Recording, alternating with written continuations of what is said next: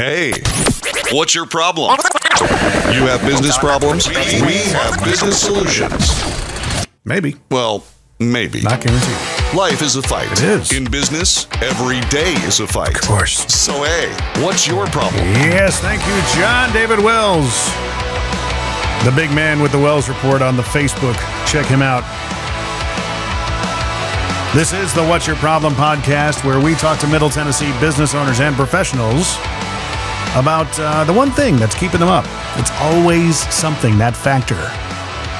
This is an audio and video podcast. If you want to see my ugly mug do this thing, you can watch me, or you can listen to it. Everything, all your poisons that you can pick are at whatsyourproblempodcast.com. I am your host, Jim McCarthy, with jimmccarthyvoiceovers.com, and today, dare I say, I'm going to be bold and say it, a very good friend of mine. We've known each other probably going over a decade now. At least. Isn't that crazy? Yep.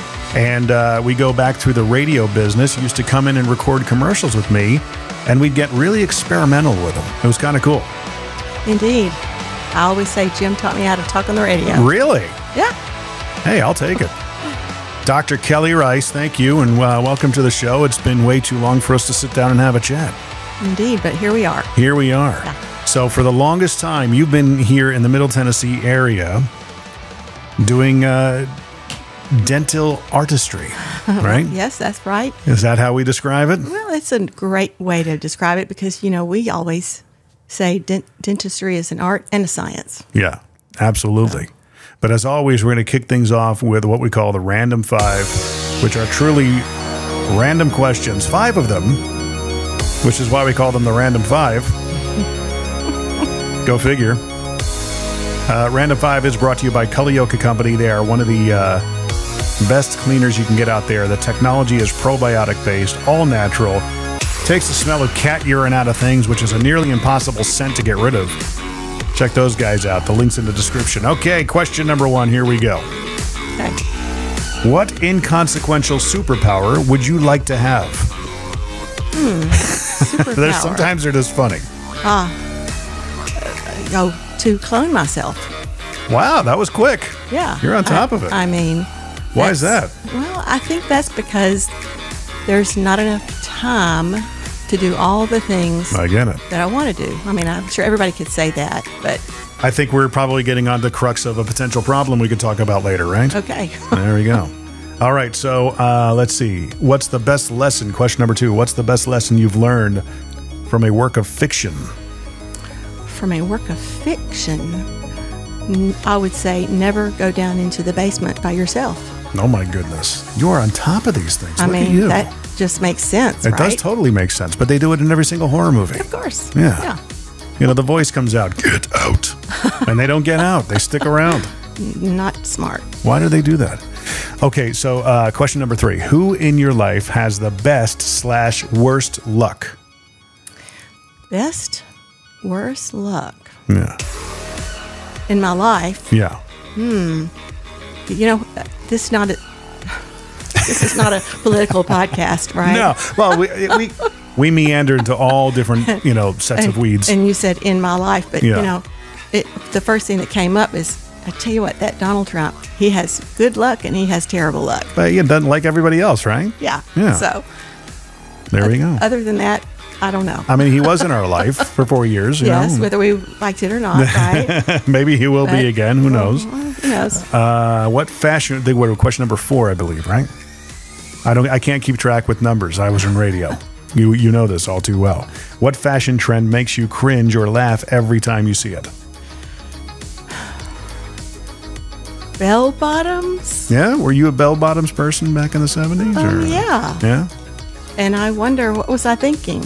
Although I shouldn't say that because they are back. Yeah. And so they are mom do- jeans. Yeah, well, they do look cute, both of which look cute on other people, Right. but not necessarily on me. See, I would So go maybe with the. that's why I cringe. Is the mullet? Mullet is making a comeback. I at one time Yeah. had a mullet. I'm not sure. I wouldn't be able to pull it off again, but I mean, I'd look like Gallagher, smashing watermelons with my bald head. Question number 5. What is your best story of you or someone else trying to be sneaky and failing miserably? Well, Told you, they're random. yeah. Well, it would have to be, oh, she'll kill me for saying this, but she knows it. She would tell the story. My youngest daughter, who was told not to have a party that weekend that we went out of town. And she did. And was obvious when we drove into our parking lot and there was a stray car there that nobody could drive home. Oh, so you knew. She's a sneaky one. Yeah. Yeah. She was waiting for us in the den to tell us the whole story. But at least she was honest. She was ready for her right. the consequences, right? She was. Man, I mean, that's something that, I don't know if we're ever going to have to encounter that, God forbid. I mean, or, maybe I'm jinxing us now, but I've got a 16-year-old, a 14-year-old, and a 10-year-old. Your youngest, how old are your kids? My kids are 34, 30, and 23. You see, I'm not blowing smoke up your where by telling you do not look old enough to have kids that old. Well, it happens in the blink of an eye, and thank goodness for some pretty good night cream, whatever. and a very low-stress job. Oh, yeah, especially that, Jim. So I taught you how to talk on the radio. How exactly did I do that? You taught this girl who was raised in the South how to enunciate and how to punch that last letter of that last consonant of my last name. Was it a consonant? Rice? Rice. Yeah. Yeah. Because how did you say it? Do you remember? Was it rice? It was probably rice, and it just fell off at the end. Right. But you have to realize I'm married into that name, so I had to learn it. But that's what I remember most about what you. But it's a good fitting name for you. I mean, it's always fit you. You know? It has. I'm used to Gentle soul. I mean, anything you'd want in somebody working on your teeth in your mouth, you'd want them to be, generally low stress. And, right. Dr. Rice instead of Dr. Payne. That's right. Dr. Reich. Something like, we don't want anybody like that. So. How did you get into all? Is this something you always envisioned yourself doing? Good question. Thank you. I wanted to be a dentist from the time I was in middle school. I sort of got that idea in my head. I think my parents kind of gave me sort of the idea, but I went to the orthodontist like all kids at that age. And so I got the idea and I just stuck with it. And it's pretty amazing that what's the statistics? You're going to change not just jobs 3 or 4 times in your lifetime, but you're going to change careers that many times. And I've had this career for I've been in practice 36 years and still enjoying it and reinventing it and making it more relevant to what the world's going through and what's needed, I think. But that it goes back to junior high. To me, as I've known you throughout the years, if I had to really, I'm a big fan of if you can't be first in a category in marketing, create a category in which to be first. So, Coke and Pepsi, they always battled it out for first and second place. Coke always winning pretty much. And then that's where you got the diet brands and stuff like that, and the lemon lime brands, Lyman as they called them back in the 80s. Yeah. Those are the things that I think about. And I've always said that you're like a luxury dental artist. I don't know if I've ever said that to you. I don't recall those words. No? Maybe because when somebody says that, I just don't automatically think of myself as that, even though I'm constantly striving to be that.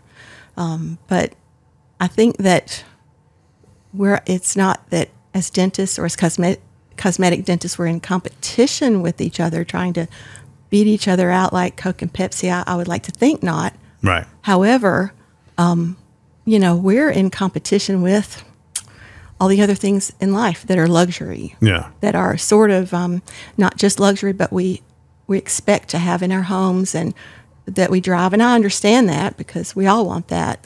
But I don't know if that makes sense. But that's how I see what I do and where it is in the landscape of what we buy. You've always just done a good job in a commoditized industry, where you can kind of throw a rock and hit a dentist and hit a doctor or whoever to decommoditize yourself. And you did it in a way of personal branding, right? And it's Right. always, as long as I've known you, it's always been about your personality, your personal brand that drove the business, right? Right. And I think that is out there in front. Now, and especially over the past 5 years in my practice, it's about, I guess I have to be out there as the front man or woman, so to speak. But my team creates that culture. And that's what you see time and again, what other people say, other patients say about us. At least those who get what we're about, which is about prolonging lifespan, teeth, the life of your teeth and your life when it comes to treating sleep apnea. And so I really give my team a lot of credit. But you're the one who curates the team, and you've had to come up with the culture tenets, the pillars of what the culture is. And it's, I believe that any, business owner, a CEO is really just driving the culture. That's how you're going to build your business. I know you've interviewed Jana Truman here on your show, and she said something that really made me think a lot about why it is that I do what I do.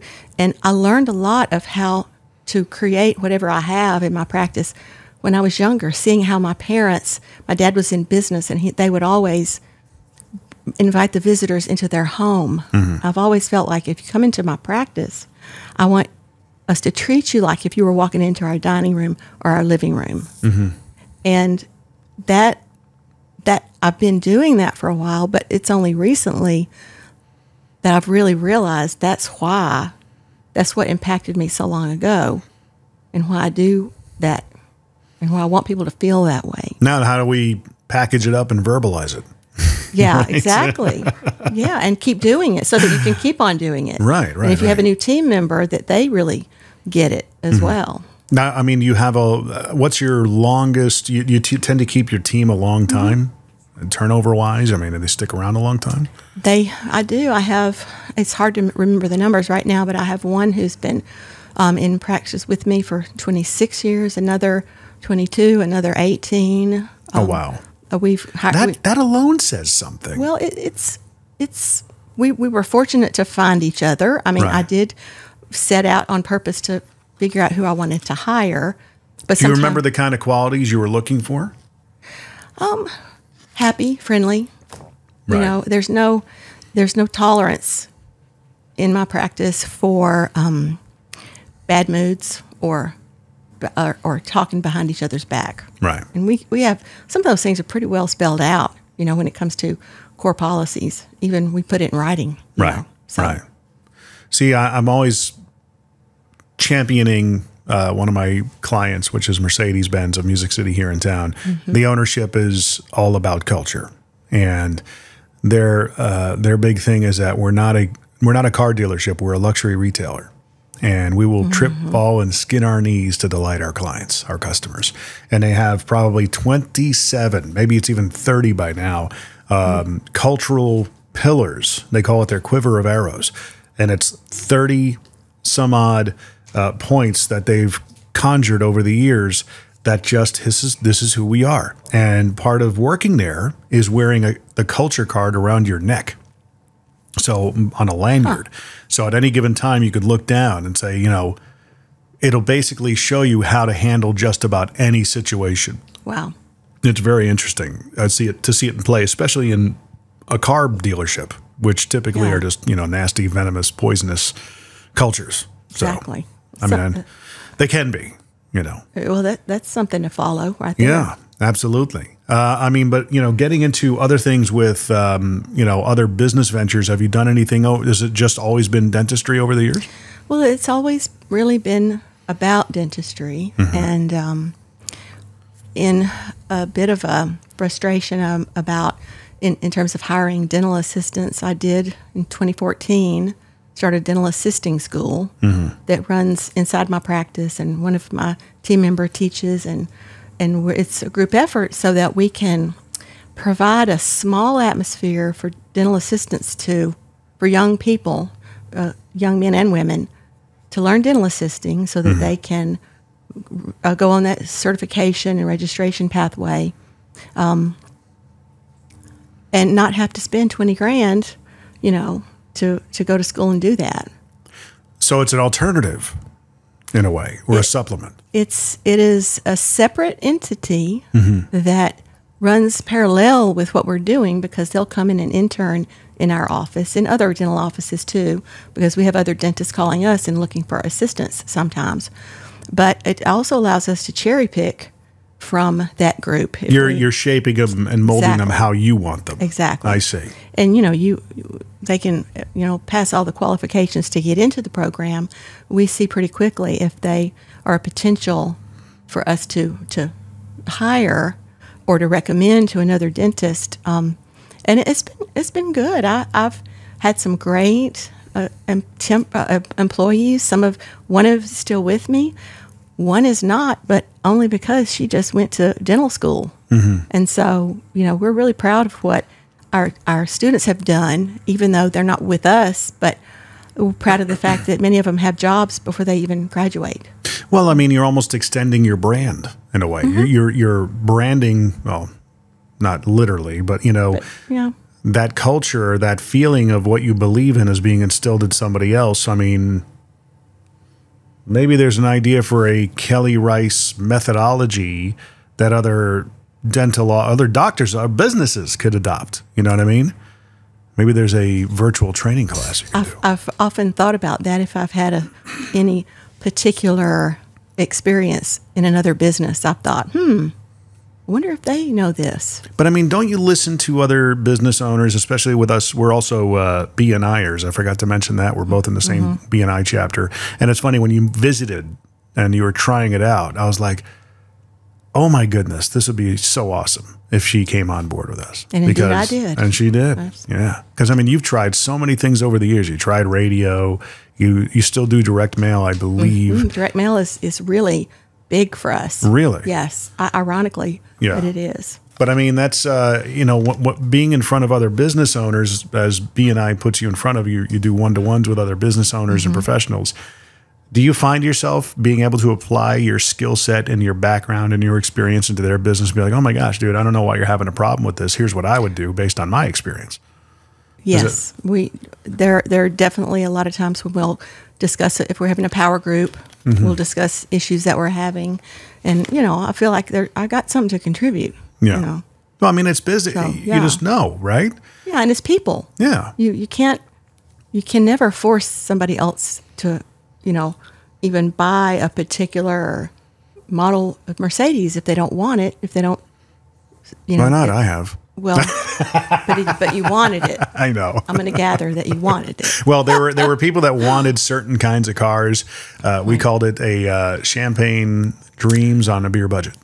Okay. So, yeah. But, there's always an option for them to buy something else. Yeah. So, with dentistry, nobody really wants to come and see me. Everyone wants health. And everyone kind of defines it a little differently. So when your question was, when I get together with other business owners, do I have something to offer? And do we have things in common to talk about? And we do, because getting to that person's why, no matter if it's for their teeth or what kind of car they want, that's just really important, because then, it takes all the pressure off of me. Right. It takes the pressure off the person who is selling, for lack of a better word. We're gonna give them what they want. Do you have a preliminary interview that you go with your clients or on certain procedures? I do spend a lot of time with my patients. I'll say as much time as they want to spend. Some Right. people want to come in and get out, and that's good. But there are other people who, because of where they're at, whether they're embarrassed or they know they've got a lot of problems, we really need to spend time with them. So that's not necessarily a pre-clinical type interview, but sometimes it can be. But what we are starting to do more of is a patient may call in with wanting a certain kind of an appointment. For example, a sleep apnea appointment, and that really requires a lot of education, because people might know they don't want a CPAP, or they know they have sleep apnea, but they don't know what we do. And so we're starting more and more to touch on those patients via even a phone call before their appointment. my hygienists do it for their regular hygiene. How can we make this visit go more smoothly for you? Mm-hmm. And then we know that we're not just going to wrestle them in, scrape on their teeth, and then try to sell them a crown. Right. So, I mean, a lot of what you're talking about, and you bring up the CPAPs because I've been using one for the past, 2 years or so. Mm-hmm. And it's been interesting, mm-hmm. I often think of, have you watched the recent Spider-Man movie? No, I'm afraid not. Yeah. Sorry. I see your Marvel poster over there, and I know you love that. One of the characters in the movie has a scene where he's wearing a CPAP. It's just hilarious. Okay. Well, I bet that is pretty interesting. Yeah. My story with a CPAP, everyone told me, oh my gosh, you're going to lose so much weight because your body can finally rest and everything. And I started using it, and I gained like 15 pounds. I'm going, what in the crap, man? Well, you know what? Research actually shows that if before you're treated, you're tossing and turning, mm-hmm. once you're treated, you're burning calories.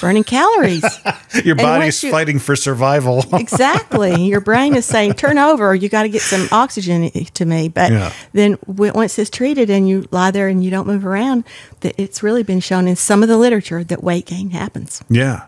Because all of a sudden my body can finally rest. Yeah. So, anyway. But everyone told me, oh my gosh, because the body's getting more oxygen. And I'm like, oh, terrific. That, it's one step in the right direction, the less thing I have to think about. No. And that was always my my theory going into it was that, well, of course, now I can relax. So, just pack them on, man. Well, yeah. Is what it is. I know. But you actually help people get off CPAPs in a way, or? Well, the way that our strategy, or for lack of a better word, but our goal is that we want to reach the person who hates their CPAP. Yeah. Okay. And we don't want to talk anybody out of using a CPAP. CPAPs are 100% effective when you use them all night long. You put yourself in danger if you take the thing off at 3 a.m. Mm-hmm. But we want to reach that person who has already decided there's no way they're going to have one, so they don't even go for a sleep test. Yeah. That's dangerous. We want to reach that person who's tried one, who hated it, who has nothing. It lives in the closet collecting dust. Those are the people that we really love helping. Yeah. Because they need it. Getting back to the other business owners that you were able to offer value to, what do you recount? What's one story you can kind of bring up?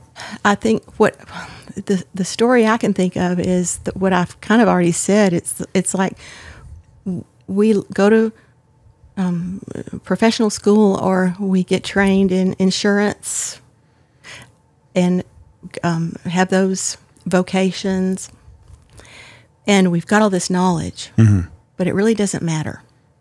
What matters is that we find out what that individual wants, okay, what their reason is, and that's the thing that we've talked about more often than not, getting to their why, asking the right questions. Yeah. And I didn't know that going in my 36 years ago. Well, it's something you figure out and you learn. I mean, how did you come across, make that realization at first?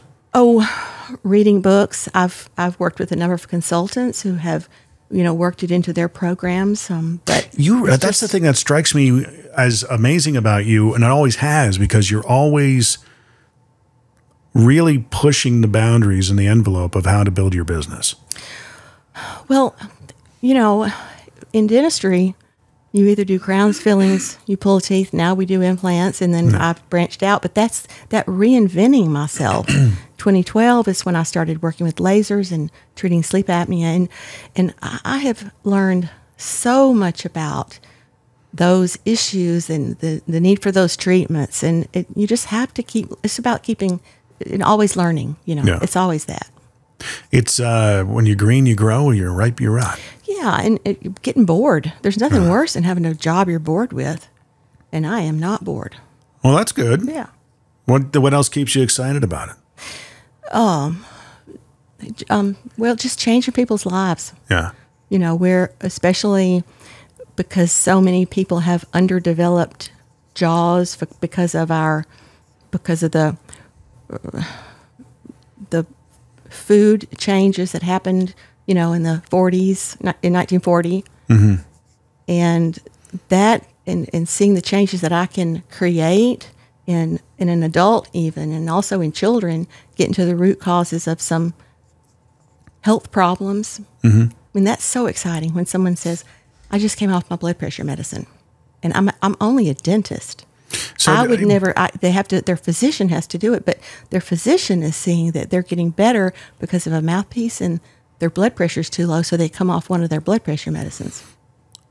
That's exciting. Off of a mouthpiece? From a mouthpiece. Really? Yeah. How did that work? Well, if obstructive sleep apnea has been diagnosed by a physician and patient won't use a CPAP or has tried it and sincerely has struggled with it, then if we treat their obstructive sleep apnea with an oral appliance that pulls their lower jaw forward and pulls the tongue out of the back of the throat, then that increased oxygen to their body is going to change everything. Every organ in the human body is affected by that. So the mere introduction of oxygen in that manner will help with blood pressure afflictions. It can, yes. Wow. Now, what we know is that the reverse of that is that if you have sleep apnea, you will have high blood pressure, heart issues. Even now, cancer, Alzheimer's are in the mix as what are outcomes from untreated sleep apnea. Yeah. So you speak with that like every week with a passion behind the sleep apnea. Well, you know why I'm passionate about it. Why is that? I believe I do, but definitely let's tell that story. Sure. So as I said, in 2012, I started learning about how to treat sleep apnea. So it's been 10 years now. Well, in 2007, my youngest sister, who was 37, died in her sleep. I didn't know any of this. I mean, I got 0 hours of this in dental school.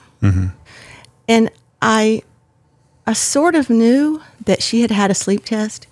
And because of my position, I could get medical records and really look at what had happened. And so her sleep apnea score, we call it the AHI, was 80. That's 80 times an hour she stopped breathing, basically. Oh, my gosh. Yeah. I don't think I was that high. She should have gone home or received a CPAP machine the very next day. But I remember they were moving, and to North Alabama, and you know what happens when you get a new house? You get drapery, shrubbery, and all that, and it just got pushed aside, and it ended in her demise. So that is a sad story. Yeah. But that's my why. Yeah. Even 15 years later. Absolutely. Yeah. Well, that's amazing. Yeah. And so, it affects us more than we realize. I mean, every celebrity who passes away, especially at a younger age, we wonder about, we in my office, we do know that Carrie Fisher's death was in part contributed to by sleep apnea. Chief Justice Antonin Scalia died in his hotel room with the CPAP machine unplugged. Okay? Really? And Reggie White, I don't know, I'm not a football person, but he was a football running back, and he passed away as a result. It was deemed because of sleep apnea, and his wife, took up the sword as well. This was years ago. I'm not sure what year that was, but it's there's a growing awareness of it, but there is still not enough oomph behind it. Not enough. Yeah, it's very undiagnosed because people just don't want to face it. But when you can live to see your grandchildren, and it would make a difference, then that's a reason to have it treated. Or live to play in a band in a bar on the beach. There you go. Every weekend, like I want to do. Okay. When I get there. You had mentioned back in the 40s that there was a food shift that made our jaws, that shifted something in our jaw over. What was that food shift? Well, it's just that industrial revolution. So that more processed foods became, more easy to obtain. Yeah. In around about the 1950s or 60s, an anthropologist, Dr. Robert Corricini, Nice Irish fellow. He did, yeah. He did a lot of research, and he culminated it around then or so. But he followed indigenous populations and compared them to those populations like our Western civilization who had processed food introduced about the time of World War. What was that, 1 or 2? Or 2 in the 40s 2, was 2, yeah. So he found that those cultures, that populations that went straight from breastfeeding to hard beef jerky, had stronger muscles that helped develop their bones, their jaw bones better. From going from when the breastfeeding is what did that? Breastfeeding, but going to hard foods, gnawing on hard foods, because, Indians and other indigenous, the Eskimos, their meat was beef jerky, was tough, okay? So it built up the muscle. Built up the muscle, and muscle wins every time when it's pitted against bone, right? Muscle helps that bone to grow. So compared to our Western civilization where you walk down the baby food aisle. It's all soft. All soft, pulverized food. And I'm not criticizing people for doing that because that's all I knew when my kids were growing up. But it doesn't allow for the complete functionality of the muscles, which is the cheeks and especially the tongue, to help grow that upper jaw especially. Because if there's underdeveloped jaw, you can rest assured the maxilla, which is the fancy word for the upper jaw, is the criminal. And the mandible, the lower jaw, is the victim. Whatever, the mandible can only swing into the maxilla, the upper jaw, in a certain position. And if that upper jaw is underdeveloped, it sets the stage for the lower jaw, where the teeth are placed. Is there enough room for the teeth? And then it sets the stage for the size of this structure, which really is not a structure, but is a space called the airway. So it's Robert Corcini saw that and did his research. And so unfortunately, I went to dental school starting 40 years. I graduated 36 years ago. 40 years ago I started. None of that research was in any of our curriculum. And unfortunately, it's been kind of pushed away. In the past 5 years, those of us who are in this airway business, we are starting to really bring it forth. So it's really great that I get to talk about that, so others might research it who are in a mine or a similar type of an industry, because we do this because we're in business. Yeah. But it's especially satisfying when we're in a business that can change a population 20 years from now if we'll just pay attention to some of those things. But as you're bringing awareness to it, I'm thinking product ideas, right? So all of a sudden you've got the baby market, which is a multi-billion-dollar market, right? Maybe there's a chew toy, like for dogs that you give babies. Yeah, and I would hate to know until some of the mainstream pediatricians are in, liability. But I guess moms and dads, the moms who seek me out, they've done their research, right? So you champion those. Hey, if you're having a newborn, breastfeeding is natural. That's what God made us. Yeah, exactly. How to feed babies. But you got these indigenous cultures that have used beef jerky, like you said. What's a similar, other than beef jerky? I don't know how many people are going to want to give their kids beef jerky. Right. So what's a similar, an analogous type of, I don't know, at the table, let them eat the broccoli. Don't give them a hot dog. That's too much of a risk of aspiration. But let them gnaw on the broccoli. Give them a raw piece of broccoli. Yeah. Or lightly cooked. Yeah. You don't want them softened or steamed right. No, don't give them a little bitty carrot. But just be aware that everything that you give the child that's really soft. When my kids were coming along, we were so excited to give them that mush cereal so they sleep through the night. Yeah. But it's just a different mindset that we really need to embrace, and so we can help. Did sleep apnea come about shortly, like in the 60s and 70s? Is that when it started becoming diagnosed? So the first mouthpiece to help with sleep apnea came out of Germany in the 1890s. Of course it did.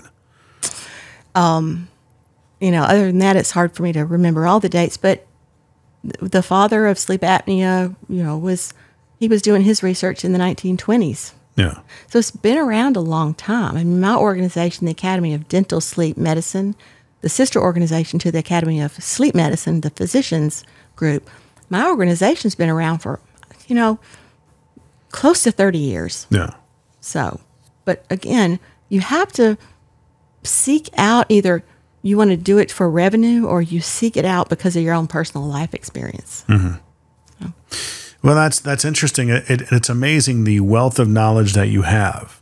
Just the breadth of knowledge that I'm learning stuff here. Well, I've just been really lucky to have some mentors who have been in this just ahead. That's how you learn. You learn from the people who have just learned it 2, 3, 5 years ahead of you. Yeah. And I've been so lucky. But the opportunity for you there is further, becoming so much more than, a luxury dental artist, and, kind of ascending to leading a cause, if you will, and saying, new moms, consider doing this with your child. And, here are the reasons why you're going to prevent potential sleep apnea issues down the road if you give them something hard. I remember my first daughter, she loved just chewing on things. The little plastic cups, whatever it may be, our fingers, Yep. There's a natural proclivity that kids have to want to chew on stuff. And intuition. Right. Yeah. She had that urge, that need, like so many of those initial type of, instincts, really. Yeah. So, but at least the mouthpieces are out there. Maybe there's another product you can invent. That's right. We'll go in halvesies on it if you want.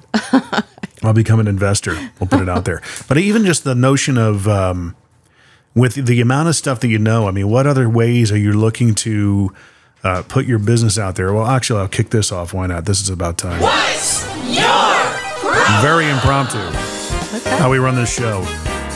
I just feel like it whenever I kick it off. I'll kick off the jingle whenever I feel like it. I like it. Redundant. So, Dr. Kellye Rice, what is your problem? My problem. You're enjoying the music. Yeah, that is good. Oh, that's the question? That's the question. What are you dealing with? I'm dealing with, most of the time, just educating people. And like I said before, if my superpower was I could clone myself, then I could spend more time educating. And right.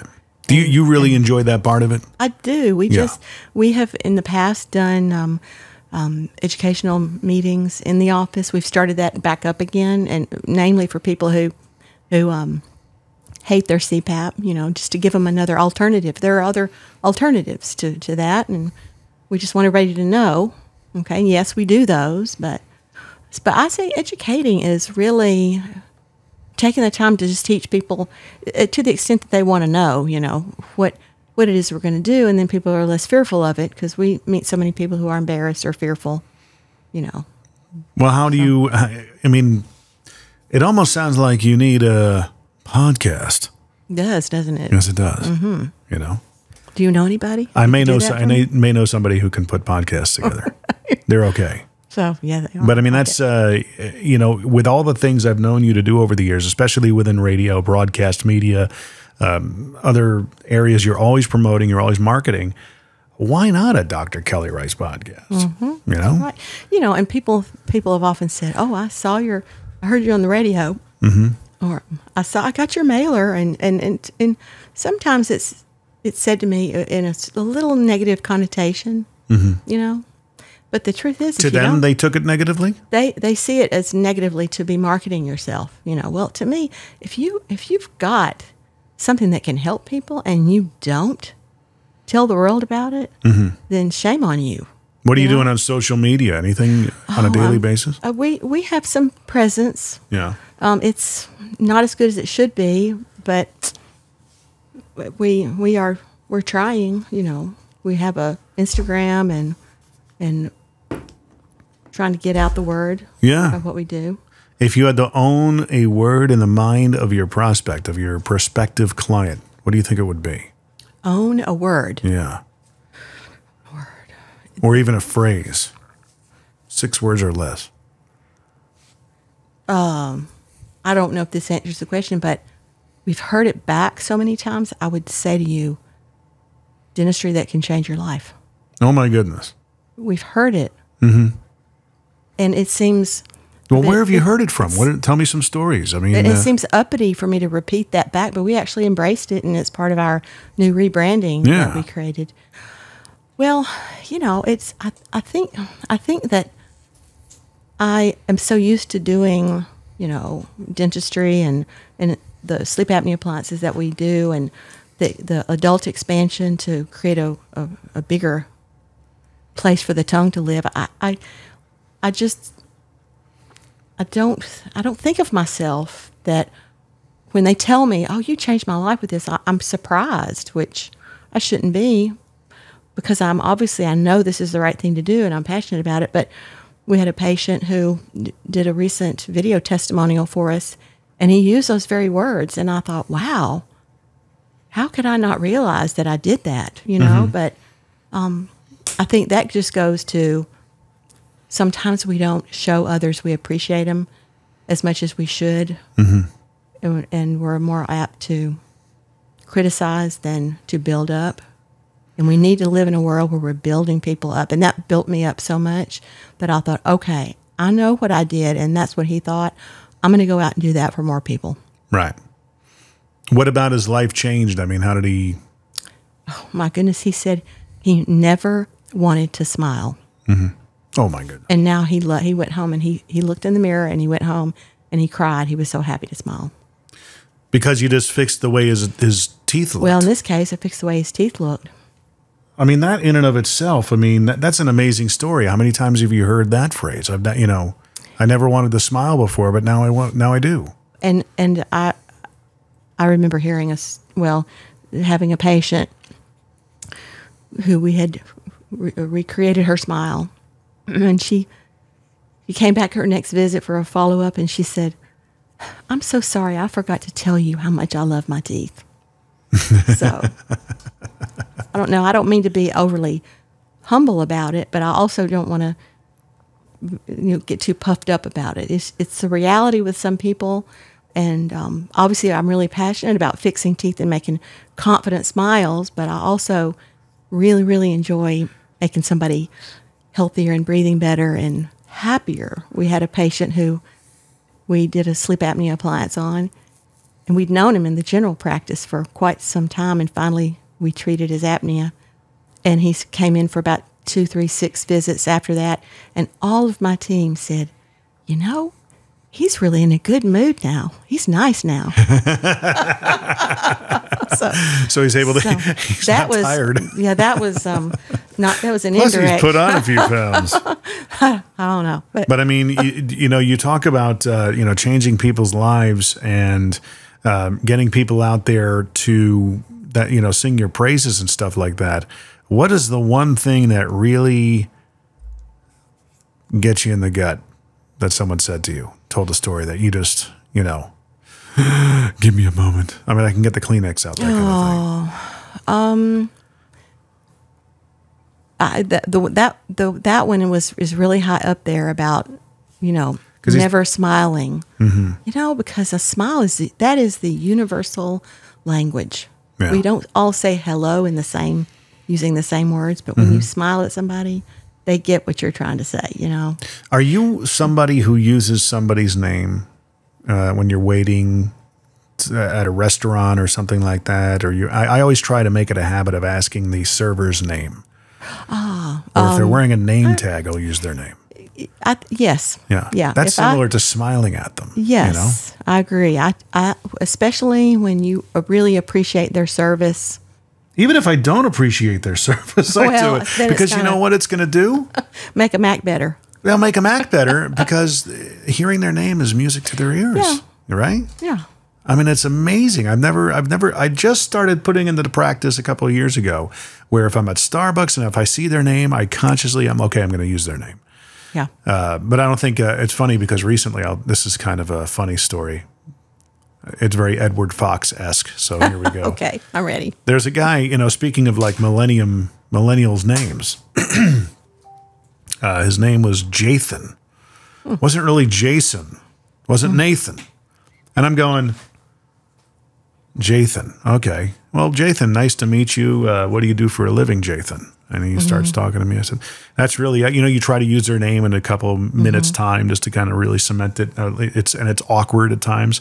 But at some point he looked at me, he says, are you being serious?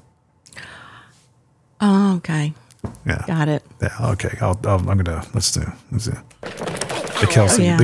Kelsey grammar falling off of a stage sound effect is deserving of that. That was actually that wasn't a true story. That was a joke. That was an Ed that I heard from a comedian that was he delivered it a lot better than I did. Okay, well, usually gets a bigger laugh. Sorry. You do, but I have headphones on. I'm on a podcast. That's okay. We have fun here. So moving forward, I mean, I think a lot of, you know, as I've known you over the years, you've just always been innovating. You've never been commoditized. How do you keep on pushing that ball down the field? One day at a time. Yeah. You know, we just have a routine. What do you want to be like by the time, you know? That's such a good question. Yeah. I mean, but that's the thing is that my perception of you, it's the way your life and the way your career is panned out. It looks like it's been planned. You just kind of let things happen? Well, I think that there's been a lot of planning. Okay. Yeah. And I just, I'm not ready to, I want to keep doing what I'm doing for the next X number of years. And I'm realizing I need to make a plan for after whenever that time comes that I want to do that next thing. Right. And I've just started thinking about it. You know, do I want to teach? Do I want a consulting company? I've certainly been helped by people who've helped me through their consulting. And then there are so many dentists who need to know some of the things that I know. So, absolutely. And so, who knows? I mean, dentists and business owners in general. Yes. Your bedside manner is so wonderful. Well, you know. Thank you very much. Is retirement a part of your vernacular? Gosh, you know, when you retire, you die. I know. Thank you. So I think that I can see myself, you know, still seeing patients 1 or 2 days a week, you know, no matter what else I do. And, you know, I like to take time off as well. What's your thing? What's your jam? Oh, I love music. I don't play too much anymore. What did you play? Well, Jim, you played the drums. I started out at age 11 playing the drums. Look at you. Yes. And I played all through high school and college and not in dental school. My mother tried to give my Ludwig trap set away at one point. And I said, what? So I still have it. And after dental school, we came back and settled in Franklin. And my husband was in a show of performance of the Fantastics, which is one of my favorites. It's an old one, so many of you out there may not know it. And there was a drum part, and they only had a piano player. And he said, well, my wife has a set of drums. She'll play for free. Did you? And indeed I did. Well, that's awesome. And since then, I have played at Pull Tight, Brentwood Town Center Theater, and loved every minute of it. Do you still have the Ludwigs? I do. Do you have any other kits? I've got a small little travel set that's, I don't know. You need somebody to play drums for you down on the beach? You know, I'm a drummer. You're the drummer, yeah. But we could do a double drummer Doobie Brothers kind of setup if need be. But, you know, I guess my dream job would be I want to be a lounge singer. So. Really? So drumming and singing? Well, sort of. You know. Do you do karaoke? I can sing the best when I've got two hands on the steering wheel. So. Right. Well, you know, I like karaoke. Right. I'm sort of limited in my you know, what I can sing or whatever. Like anything else in your life, you're so humble about it. But I imagine if you got behind the mic or behind a set of drums, you'd blow people away. Well, I could hold my own. That's for sure. As can I, but I'm really rusty. Yeah. You know, I haven't played. I have a set of drums in my closet at home, and I'll sit down every, couple of months, and I'll play, and it's like, oh my gosh, my arms are tired, my hands are tired. I bought drumming gloves. Oh, I didn't know. Is that like throwing the towel in? I mean, well, that's... No, I mean, throwing the towel in would be quitting completely. That's true. But I mean, it's... I didn't know they made such a thing. Drumming gloves? Yeah. Oh, yeah. It helps me. We saw the band Anthrax, my drummer friend and myself. He plays for a major, well-known country artist. I met him. Yeah. Yep. Yeah. And we went to go see Anthrax, whose drummer was a major influence of mine in my formative teenage years when I was practicing all the time. And I got to meet him on occasion a couple times. We interviewed him on Rich's show, on his podcast. His name is Charlie Benante. And it made me feel better because Charlie wears gloves. Okay. You know, and these guys they were a thrash metal band. They're all pushing 60 or are in their 60s. And they're still playing like they're 25. Yeah. And it was awesome. But they played at the Ryman. Wow. I know. That kind of a band at the Ryman? Just amazing. Who were the people who shaped you growing up? Were you a Ringo gal? Ringo. Yeah. Buddy Rich. Did Karen, you sing, sing, sing? Well, you know what? We did that in marching band, yes. Okay. You did all the formal stuff. Yeah. But I have to say, it wouldn't surprise you, Karen Carpenter. No, that's not surprising at all. No. Yeah, she was great. Wonderful. Yeah. Still, I'm such a fan. Love those old songs. Man, I would love, like, if I were, like, implementing social media ideas and strategies and content for you. Yeah. I would just, do, like, dental videos, little, inspirational talks, and every now and then throw in, like, you just pulling off snare drum solos or something. It's just so, it would just be so. I hadn't thought about that. But you know what? It would be a breath of fresh air. It's another element of your personality. Yeah. How many people would appreciate, drummers especially, musicians, oh my gosh, she gets me. Yeah. You know what I mean? I'm going to her because she's a drummer. but that'll be amazing. Yeah. So I need to, honestly, I need to branch out and do something a little different. I totally think so. Yeah. It's such an interesting aspect of your personality. I completely forgot about that. Because you brought up, you saw I'm like, that's right. Yes. You're a drummer. Yep. I completely forgot about it. It's been a while since we've caught up. So, what were you, so mostly big band jazz? Is that your spang-spangalang type stuff? Oh, well, really, I have to say, Rodgers and Hammerstein, Broadway. Okay. All those musicals, that was just like the best. My favorite. Show tunes, things like that. Okay. Absolutely. You weren't really a rocker. You weren't into the Who or anything. No, like Ginger Baker. I wasn't a rocker, and my husband was, and still is. What does he play? He played trombone. That's how we met in the band at Lipscomb. But he doesn't really play instruments. He's a retired choir director, and so he was at the front, waving his hands and all. But that's sort of how we met, and then we both sang the a cappella. Just for 1 year, I think one of my years that I was there. And, but my favorite is Broadway musicals. Really? Yes. I could see that. I really got into Broadway musicals in Vegas. My wife is very big into them. We started when we lived in the tri-state area. Well, that could mean anything around here. New York, New Jersey, Connecticut. Yeah. We used to take a train down to New York City and catch an impromptu show because I worked at the radio station at the time that the general sales manager would come in at 4:30 and say, hey, I got an extra pair of tickets to Les Mis. You and Courtney want to go? Oh, awesome. I would call Courtney and be like, hey, I got 2 extra tickets to Les. Yes. Okay. Here we go. Oh, my daughter lives in New York, my oldest. Okay. And so she is in the entertainment industry. Mostly she's writing and wants to write, and she's directing an off-Broadway show. But at any rate, so we go to see her many times, but we just saw MJ up there, the Michael Jackson musical. Okay. Fabulous. Really? I could not take my eyes off of him. So the actor they have playing Michael is... Yeah, so it's a story about Michael Jackson's life and takes place in a recording studio, and it has all the flashbacks that you might expect. But he won the Tony for Best Actor. Really? And he was just fabulous. I loved it so much. Is it the next Hamilton, you think? I don't know that it would be that. No.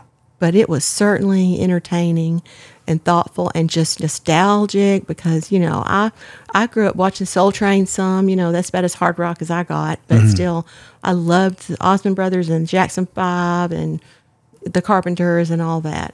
Did you listen to, there's a show out there called Dear Evan Hansen? Does that ring a bell? I know the show. I have not seen that show on Broadway or in any other live event, but I've watched part of the movie, which probably isn't as good as what the show would be. Now, my daughters on the truncated version. My daughters loved it. They saw it and they loved it.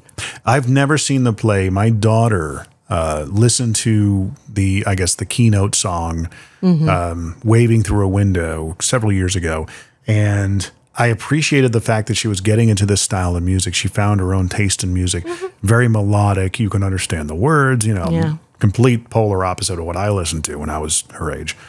But we just listened to the song over and over again. Of course, it becomes like an earworm. Yeah. And it grows on you. Same thing with Hamilton. I wasn't really into Hamilton at first until my family just watched it over and over and over again. But this one song, "Waving Through a Window," is just like, oh my God, this is a great song. Oh, I'll have to look that up. Yeah. I don't know. I'm going to play it when we're done here. I'm going to play you a video of Rich playing that song. Wow. We did something like a one-off for his podcast. We decided to say, okay, can you? And I said, I'm fascinated by this, being the fact that I'm a drummer that doesn't know how to read music or charts or anything like that. You said you can listen to a song, chart it out, and then go play it like perfectly. He goes, well, that's what I do. I go, all right. So we have a video of him actually listening to the song for the very first time, charting out all the parts. Wow. And then he goes, sits down at the drums and plays it and knocks it out of the park, Yeah. like parts were completely mirrored perfectly. So I'm a practice girl. that's how I am too. I have to listen. Well, I'm a practice guy, not a girl. Yes. But I mean, I look at, in order for me to learn a song, I have to listen to it and memorize it. Yeah. I can sit down and play stuff that I've played in bands. I haven't skipped a beat though. I can go in and do the first rehearsal of any Broadway musical, just about not the more modern ones, but the old ones, Guys and Dolls, Oklahoma, whatever. And it's the second rehearsal that I flub up on. Really? Yeah.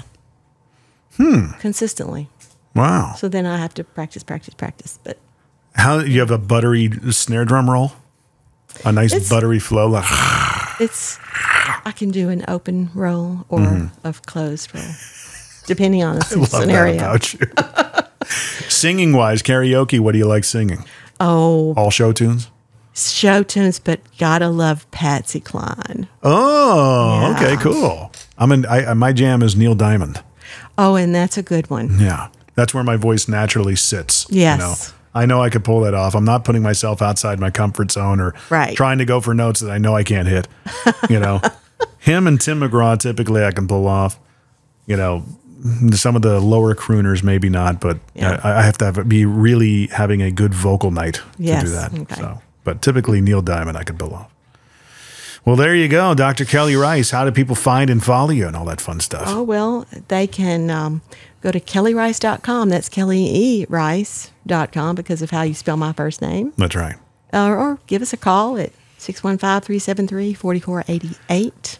And I'm going to put all the links and everything in the description, so make sure you follow along. You got all their socials, and maybe sooner or later we'll see some drumming TikToks coming from Dr. Kellye Rice. I think so. I think that's a great idea. I'd love to see you play.